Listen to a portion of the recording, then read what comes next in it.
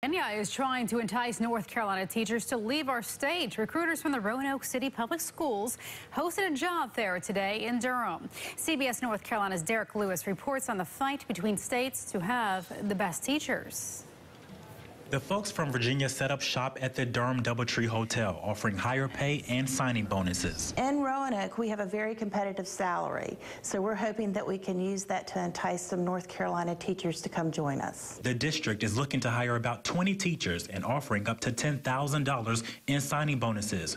Organizers told us they did not have a packed house. Only one person had interviewed with the recruiters halfway through the fair.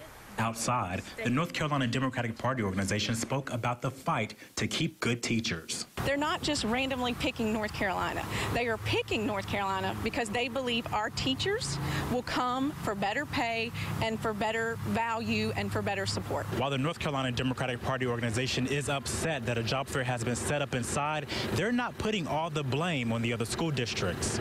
I'm blaming Governor McCrory and the Republican-led General Assembly. Since their takeover of the General Assembly in 2010 and the governor's election, they have proven time and time again that they do not value public schools and they don't value our public school teachers. The spokesperson for Governor Pat McCrory's campaign released this statement.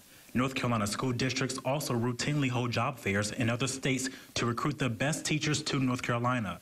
And the fact is that more teachers are moving to North Carolina to teach than are leaving to teach in other states. People certainly have freedom of choice, and so it isn't necessarily that we're trying to, hurt North Carolina in any way, but we really do think we have a lot to offer. And having more to offer in other districts bothers Kimberly, who feels more should be done to keep teachers in North Carolina. And we need to do a better job proving to every one of our teachers that we care about public schools and that we value them as a teacher and we want to keep them in our classrooms. In Durham, Derek Lewis, CBS North Carolina.